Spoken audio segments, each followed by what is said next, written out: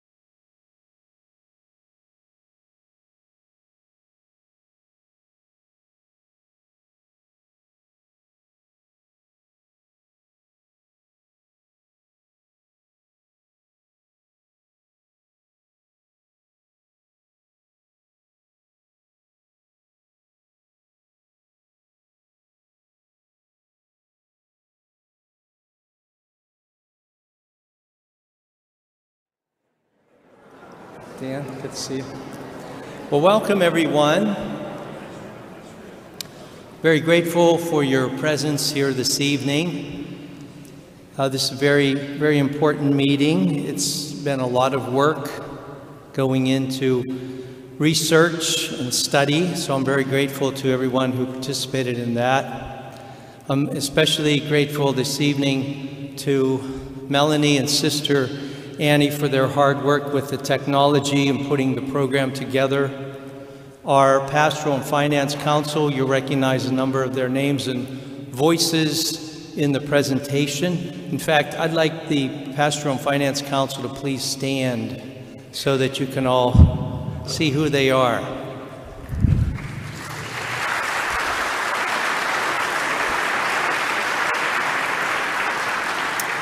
So we're very, very grateful to all their hard work. We've been going over this for quite some time. I'd like to also point out our regional vicar, Father John. Father John over here, welcome. Good to have you with us. Father John Gisler. He has been a tremendous help to us in these past few years, trying to pull everything together. And I believe Dr. Linda Ritzert may show up at some point. I believe she's on her way, so she'll be in our midst as well. And of course, we have the two young ones here, Father Brendan and Father Ben, so grateful for your presence. They're actually sitting next to each other. That's kind of impressive. They're holding each other here. One goes to get up there. So we've been doing with this for quite some time. There's an enormous amount of information. So what we're going to do tonight is invite you to listen closely, to try to absorb it all. But because there's so much and it's going to take us a while to get through it all, we're not going to discuss it this evening. The discussion about what you're going to be dealing with this evening, we're going to do next Thursday evening at 6:30 at St. Mary's in the hall, the Holy Spirit Parish Hall. We'll gather there next week, and that gives you tonight and throughout this week to go back and look at it again. You might want to fast forward to an area of the presentation that you want more clarity on. So what did they say? What is that number? How does that figure? So you can go back and look at it. So it's not really productive to try to have a conversation if you don't really have had the opportunity to understand all the information. So tonight is information. Next week we will discuss it. Okay? I think in God's divine providence, we are doing this, and it just so happened this way, during this sacred time between the Ascension and Pentecost Sunday, birthday of the church and feast day of our parish. And I spoke to you before about the idea that the first novena ever was between the Ascension and Pentecost, with the Blessed Mother and disciples praying for the gift of the Spirit that our Lord promised. So this evening, this Thursday, is the 7th day of the novena, and the gift tonight is for wisdom, and how appropriate that is. So as we begin this evening, we're going to pray the prayer of the novena for tonight, which is about wisdom, and then when we're finished with the prayer, the presentation will begin. For the unity and well-being of Holy Spirit Parish, that we might do the will of God, please add your own intentions.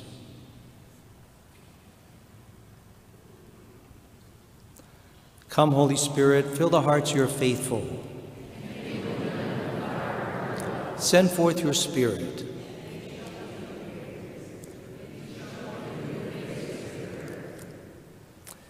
The gift of wisdom is nothing less than the loving, contemplative union with God, which makes it possible for us to see all things from a divine perspective. When it is understood in its fullest breadth, wisdom can rightly be called communion, since it is a share in divine life, a union made perfect in the truth of love. Embodying all the other gifts, as charity embraces all the other virtues, wisdom is the most perfect of the gifts. It strengthens our faith, fortifies hope, perfects charity, and promotes the practice of virtue in the highest degree. May the Holy Spirit raise up our hearts and minds to rest in God alone, so that we, his people, may be living signs of a new Pentecost in our time. Let us pray. Father, who by the light of the Holy Spirit did instruct the hearts of the faithful, grant that by the same Holy Spirit we may be truly wise and ever rejoice in his consolation. May he permeate our thoughts, words, and actions, so that bearing witness to the gift of salvation, your church may lead all people to Christ, the way, the truth, and the life, who lives and reigns forever and ever. Amen. Mary, seat of wisdom,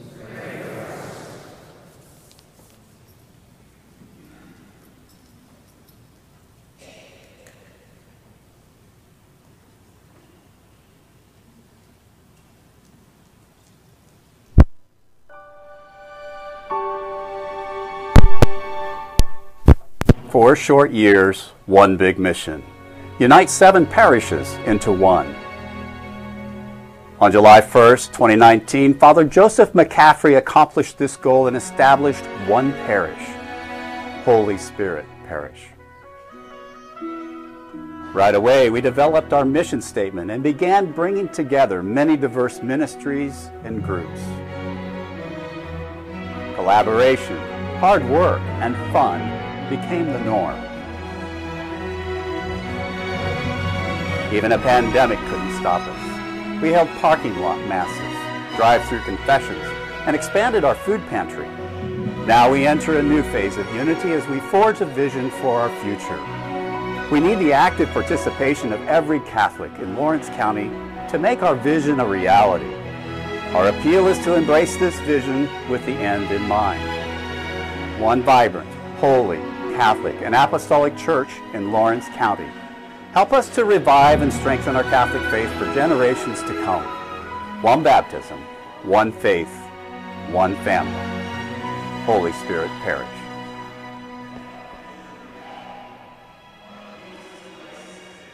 So let us together pray for the wisdom and guidance of the Holy Spirit as we pray together. We stand before you, Holy Spirit, as we gather together in your name. With you alone to guide us, make yourself at home in our hearts. Teach us the way we must go and how we are to pursue it. We are weak and sinful.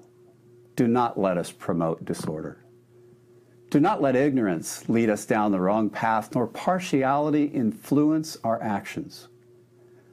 Let us find in you our unity, so that we may journey together to eternal life and not stray from the way of truth and what is right.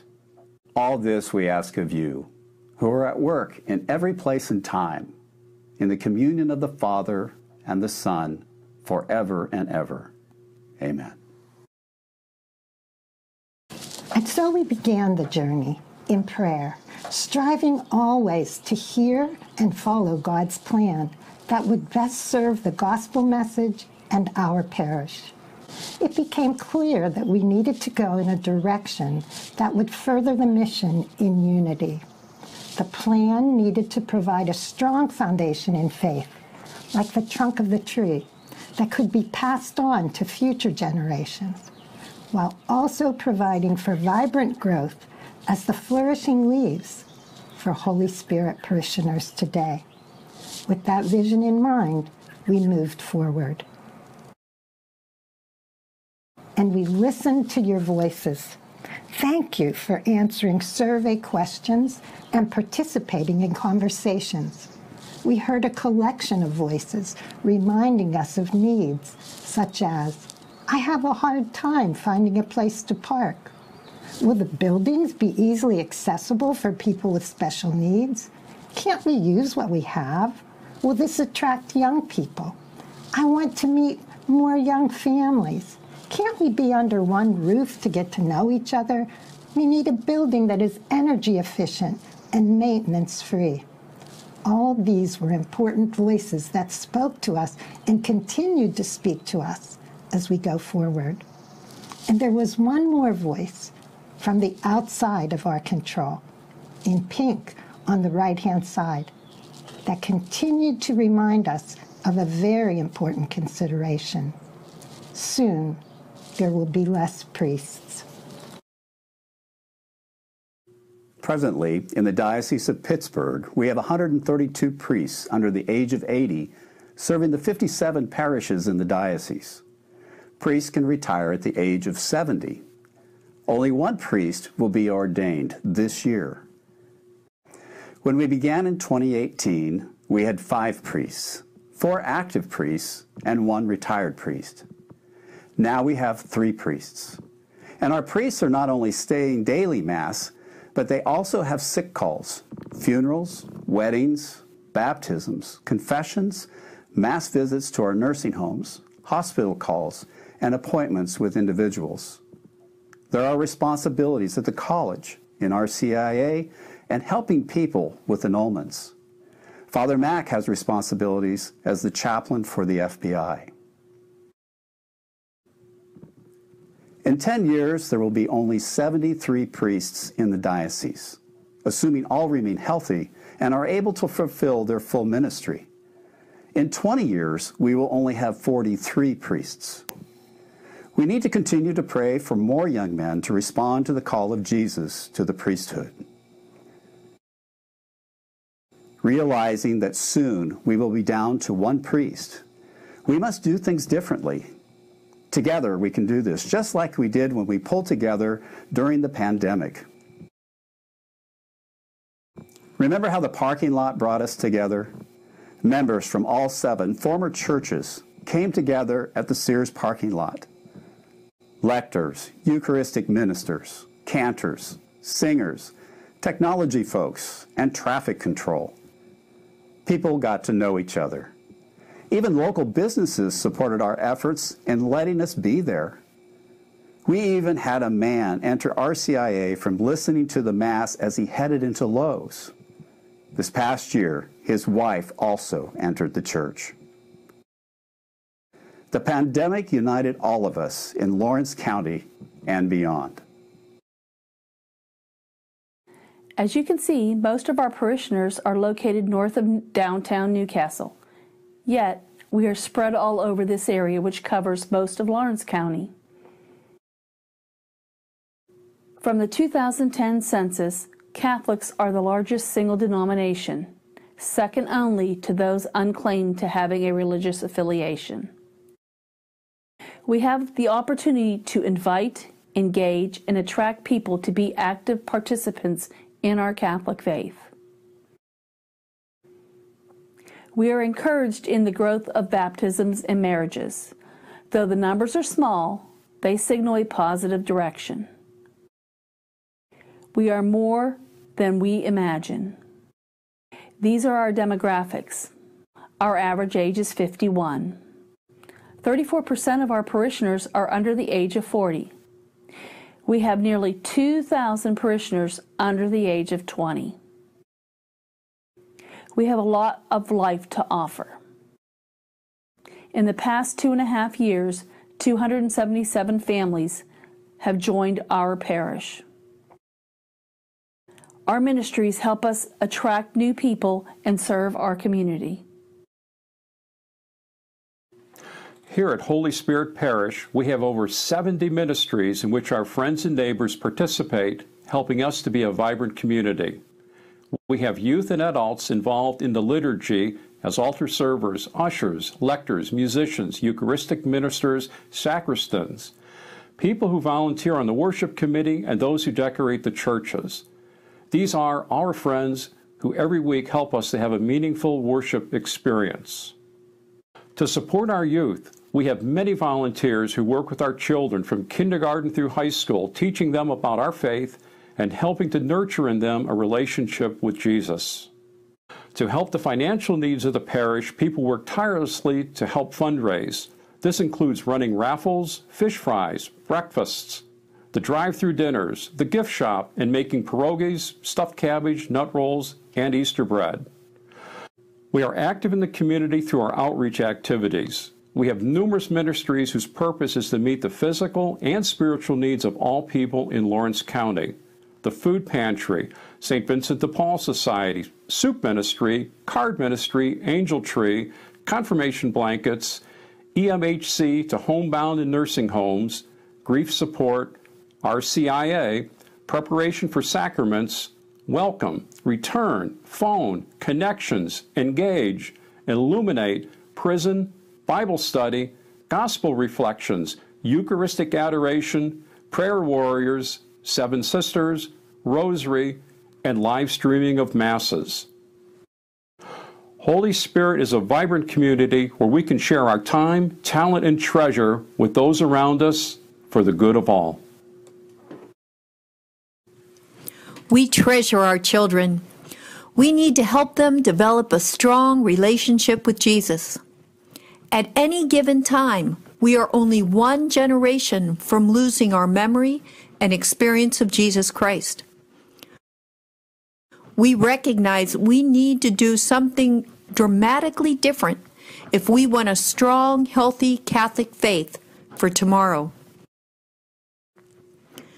For all our children, we are moving to using Gospel Weeklies.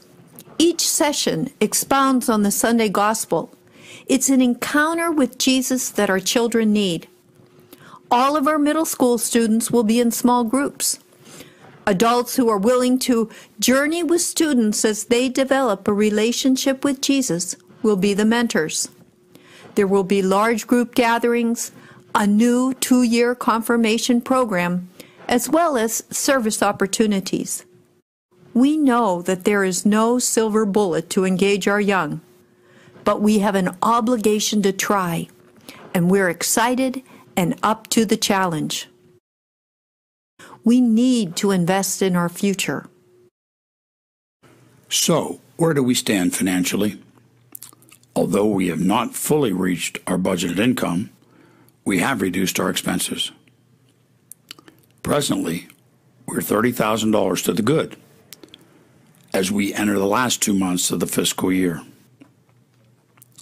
We hope that we will break even as of June 30th.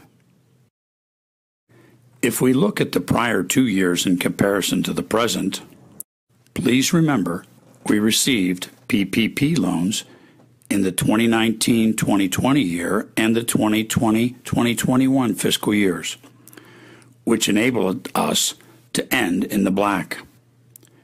In 2021, we would have had a deficit if we have not had these grants.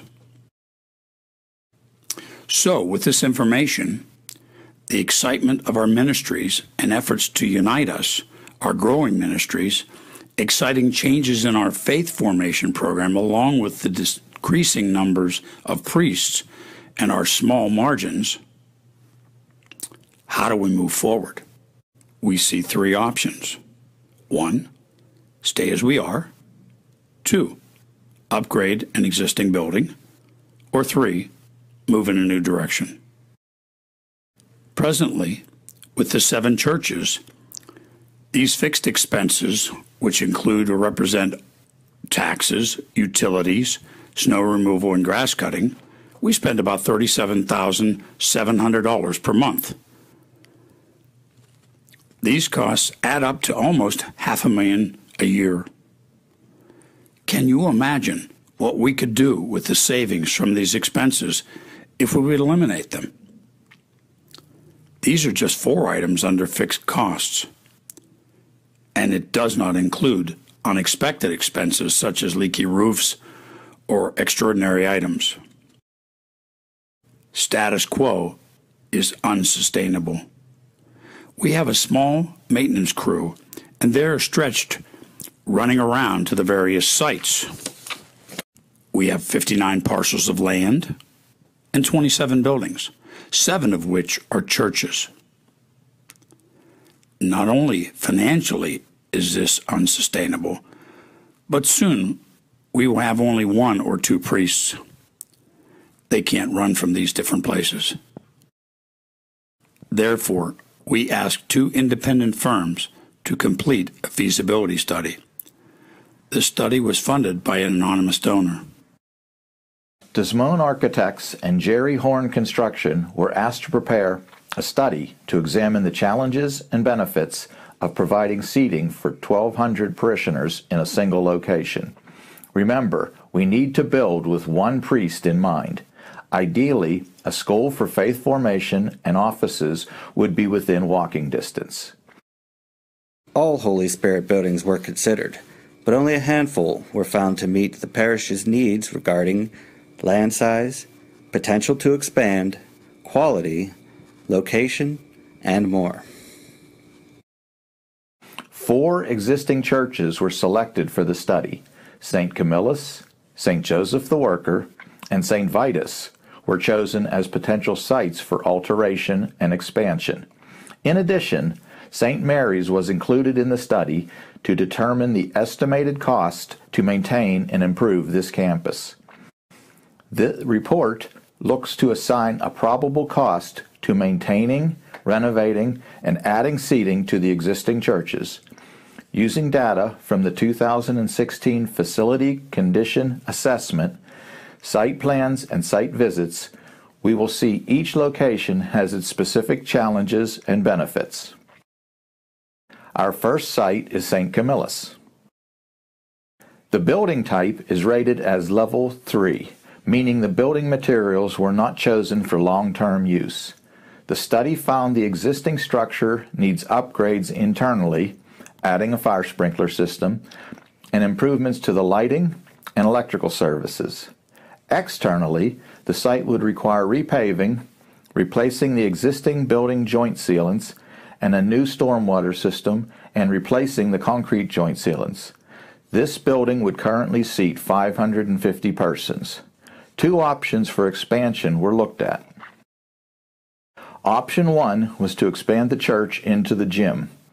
The study looked at it structurally, interior renovation, landscape, and parking. This option would increase the capacity to 1,174 persons. The benefits are that there is an existing rectory and hall. However, because of its location, the property may have a high potential for resale. The challenge is, it is landlocked. The site size cannot accommodate the expansion, and a separate office building, school addition, and parking are needed. In addition, traffic congestion at the intersections would need to be corrected. Option 2 would be to expand the church to the right of the sanctuary into the existing parking lot. It would add 624 seats, also creating 1,174 seats. Still short of our goal of 1,200. The benefits are the same, as are the challenges.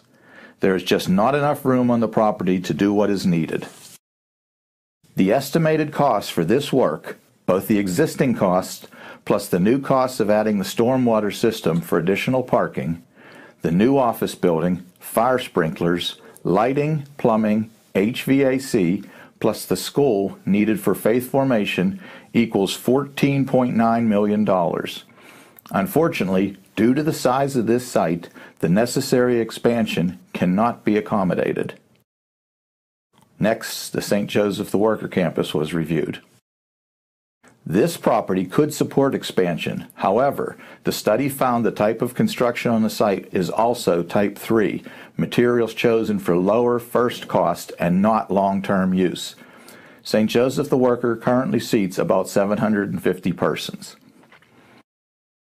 The existing church needs interior and exterior updates.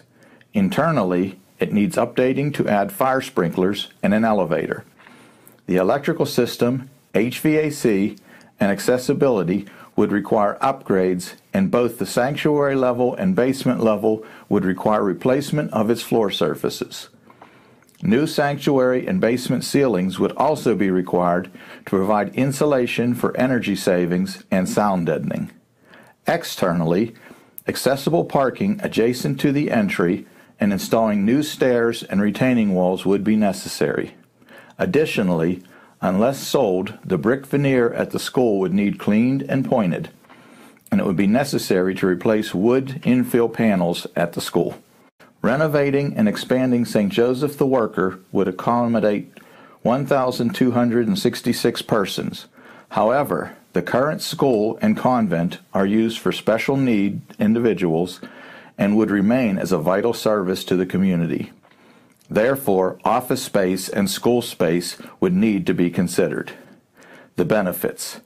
The size of the site and the existing architecture can accommodate the necessary expansion. 3 exits can be improved to relieve traffic congestion. Currently, the lower level is a successful outreach for families in need. Finally, the close proximity to 422 interchanges provides access.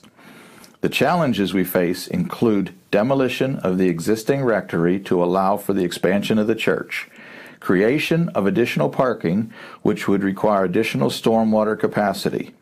Finally, alteration and demolition will often expose environmental issues which must be addressed.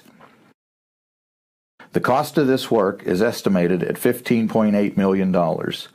This includes the existing building costs, including the demolition of the present rectory and renovating and expanding the existing church, the new stormwater system, landscaping, more parking, a new office building and school, installing an elevator in the church, the fire sprinkler system, and upgrades to the plumbing, HVAC, and lighting. Another site was St. Vitus. As you can see, there are a number of parcels of land with this church site. These will have to be combined to allow construction of additional parking and offices. The study rated the building as Type 1, that is, higher quality materials were used. It has a present seating capacity of 690 persons. The building presently needs internal upgrades, such as adding fire sprinklers, updating the sound system and accessibility, and restoring or replacing vulnerable church surfaces and finishes showing signs of wear. Continued use of the school building will require replacement of the school generator. Externally, both the school and church need replacement of building exterior joint sealants and the site concrete repairs. Exterior metal surfaces at the church and school will require painting, as well as repairs to the windows and parking. To meet the required additional seating, a mezzanine or balcony could be added. This would increase the total seating capacity to 1,125 persons. Associated items would be foundation reinforcement, parking, addition of an elevator and stairs, relocation of the confessionals, usher's room, and restrooms. The benefit. The church is appreciated for its architectural aesthetic, and it has an existing school. The challenges. Inadequate parking and narrow streets. Site does not allow for sufficient office space. The new seating capacity cannot be expanded beyond 1,125. Additionally, the mezzanine would require eliminating the present confessional and adding an elevator and second egress stair. Adding the mezzanine has the highest cost to create more seating with the lowest square feet gain. There is a definite need to provide more parking. Adding more parking will increase city taxes and stormwater issues. Unfortunately, if we are to consider this site, the school will need to be renovated and maintained to a higher standard. Finally, the building of the mezzanine alters the intended architectural aesthetic. The building and the surrounding parcels will be a challenge to sell. The cost of the existing building, which includes the repair or replacement of the exterior paving around the school, renovating the existing school, and replacing the generator and the church exterior and interior finishes to match the new, plus the new mezzanine with its supports, the elevator, confessional and restrooms, the fire sprinkler system, Lighting, HVAC for the additional parishioners, and parking equals $10.4 million. St. Mary's site was also addressed. St. Mary has a seating capacity of 544 persons. The existing updates needed internally are adding fire sprinklers, restoring or replacing interior valuable finishes at the church and parish center. The mechanical, electrical, and plumbing systems would require detailed inspection, maintenance, and repair or replacement of any defective systems or components. Externally, exterior concrete maintenance and replacement of joint sealants throughout the campus. Restoring painted exterior building surfaces on church and other buildings. Repairs to the brick lintel at the CCD building. Replacement of the HVAC at the CCD building. St. Mary's campus has the potential to be the full religious education center for Holy Spirit Parish. This site will be kept for its historical significance. It is the oldest of our churches. It is in the center of our territory and has the potential to be where our outreach to the poor would be held. This location also has the rectory that will be occupied by the priests. The Adoration Chapel is located here, as well as our largest hall. The costs associated with maintaining this site, with the existing cost to the church, the repair and or replacement of the roof underlayment, the repair of the stained glass windows, interior maintenance of the plaster, repair and repaint, the cleaning and sealing of the concrete sidewalks, and the repairs needed in the rectory. The rectory was built before interior electricity was provided. It needs repairs, plastering and painting on the third floor. The roof, soffits, fascia, and gutters need replaced, and the electrical system needs updated. These costs equal $683,000, and additional funds of $750,000 are added to the estimate to develop the campus, equaling $1.43 million. These are the costs associated with St. Mary's and the options of updating an existing facility. As you can see, no existing site is capable of meeting our future needs as one parish. We must raise money to update any of these sites. With the three options of St. Camillus, St. Joseph the Worker, and St. Vitus, we are working with old construction. All these churches are over 60 years old, which burdens the next generation with the cost of maintenance of the older buildings. There are environmental and health issues, namely dealing with asbestos and lead-based paint, and yet there is still the absence of new technologies being included.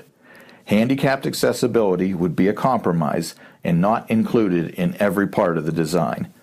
This presents an inflexible design in meeting our needs, such as the hearing impaired and meeting spaces. Finally, none of the renovated properties would allow a low utility cost, energy-efficient building with the features necessary to welcome new generations while improving the experience of those with special needs. Since the Catholic Church came to America, each generation has worked and sacrificed to prepare their parish for the next generation. Reworking existing structure is like pouring new wine into old wineskins. Both are ruined.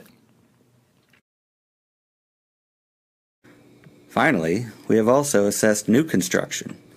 This approach would meet our immediate needs with flexibility for the future expansion of both worship and the facilities that our vibrant collection of ministries dearly need. A new location is yet to be determined. We will need to build, not in a neighborhood, but where major roadways create easy access to the church for our entire parish. The benefits of this new building would be, it will accommodate the church, offices, classrooms, and parking, with area for expansion. A new structure will use utilities more efficiently and cost much less overall. There will be challenges in funding the construction, but this challenge can become an opportunity through a phased approach. After all the numbers and drawings, take a moment to rest your mind on this picture. To me, it beautifully captures the journey to a new building, especially designed for the parish now and in the future. I think of my own family's move from the house where my children were born to a new home. Maybe you've also experienced that. There's always a little sadness in packing up and leaving behind the place where your child took their first steps. But that's quickly replaced with the excitement of finally moving into a house with a kitchen that's laid out especially for your family's needs. You take what you treasure, and with wisdom, you design the exact space you need where your treasures can shine. And for Holy Spirit Parish, the most beautiful part of that journey will be that we would all be making this move together. We would all be saying our farewell to what was, and we would all be very carefully packing our treasures. And with the combined wisdom from all those voices of what we need, we would all be relocating them in a new church, especially designed for the present and future of Holy Spirit Parish. Keep this vision in mind as the presentation continues. Developing a new campus is a three-phase project. Phase 1 is obtaining the property and developing the site, costing approximately $1,367,575. The second phase is to build the church with a mezzanine, basement, and office spaces for $7,655,080. The third phase is to build a multi-purpose building for faith formation and social space. This would be another $5,250,000. Phase 1 and 2 provides a new church campus plus St. Mary's. Design is specific to parish needs and vision. It would have a vestibule that enhances fellowship after Masses, better sound and technology, seamless handicapped accessibility, meaning that it would have a loop amplification system that connects to hearing aids, handicapped accessible bathrooms, handicapped parking near parish entrances, electric doors, and an elevator. It would serve many of the ministries. It would meet the seating capacity with 1 or 2 priests. It provides a common goal to work for, as well as it would be an attraction to draw people. It would give us a consistent future, no worrying about what building will close next. No major maintenance problems. More efficient energy and lower bills. A combination of our past history and our coming future. So these are the costs we are looking at. And with the economy as it is with rising costs, each of these may also increase. St. Mary's, $1.4 million. St. Vitus, $10.4 million. St. Joseph, almost $16 million. St. Camillus, almost $15 million, also considering the fact that the site is not really appropriate. If we build something new, the phasing allows us the ability to do so when we're ready. How long will it take? It will take 5 to 7 years if we begin now for phase 1 and 2. During this time, we would continue to use St. Vitus and St. Mary's and possibly St. Camillus while the new church is being built. After the church is complete, St. Mary's would be able then to house all of faith formation until we have sufficient funds to build a multi-purpose building, which would be part of the phase 3 construction. We would then be able to reduce monthly fixed costs and save approximately $25,000 per month. In all cases, we need to start a building fund. This is critical. This shows the time frame to phase in the plan. Phase 1. Immediately, we would establish a building fund. Once the site is found, we would purchase the property and begin site development, a feasibility study to determine what would be needed in the new church, and begin architectural plans. Phase 2 could begin as early as the summer of 2024. During this time, we would use St. Vitus and St. Mary's and possibly St. Camillus. Phase 3 could begin when sufficient funds are raised. We do have some money in reserve.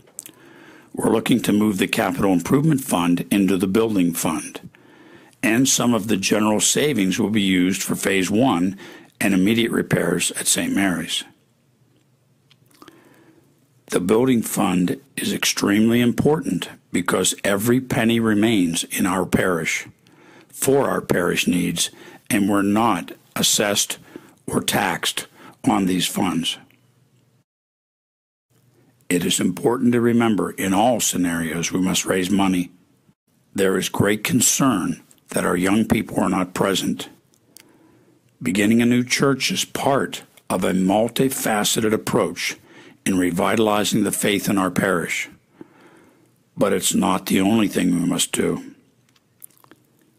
That is why we are completely changing our faith formation program, offering many outreach opportunities to engage our young people and their parents in putting their faith into action. Being under one roof will be a major step in helping us be united as a one faith community, together forging a future of hope and opportunity. The new campus will mean no losers. All are winners. Design is specific to parish needs and vision. Youth are more likely to return to one building we call home. An attraction. Come once to see and hopefully continue. Better sound and technology. Seamless handicapped accessibility. Loop amplification system. Bathrooms, parking, and electric doors. A common goal to work to support. Consistent future. No worrying of which buildings will close next. No major maintenance problems. More efficient energy, lower bills.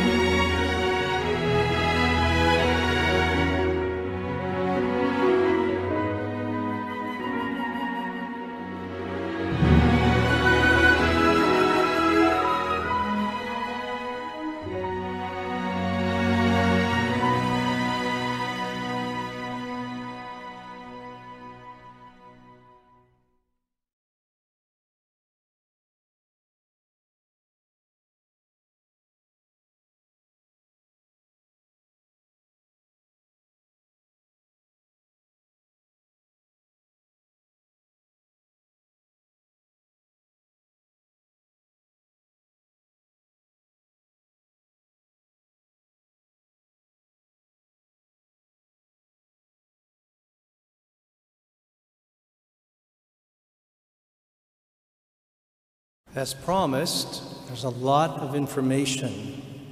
So I would ask you to pray about this, to think about it. Others, the council, we have been grappling with this for a long time. We have become so used to it all.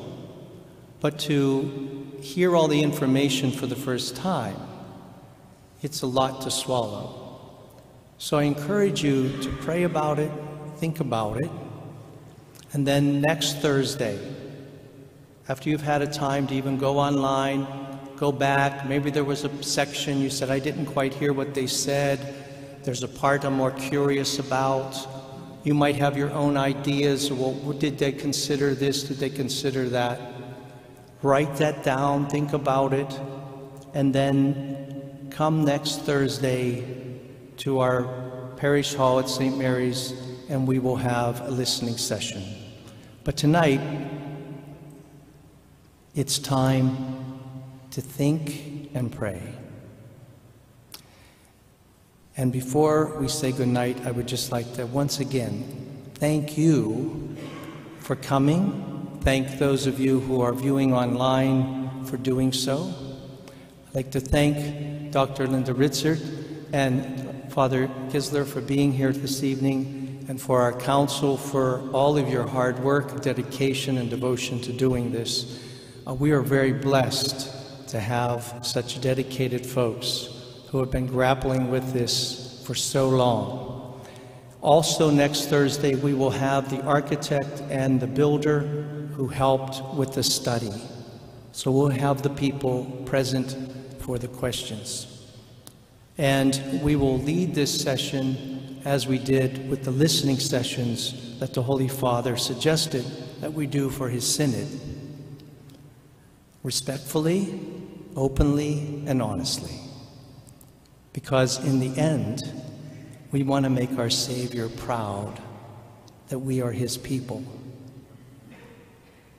His prayer before he died for our salvation was that we would be united as he and the Father and Spirit are one. Sin divides, love unites. God is love. And so let us follow his example. Let us be open to his grace.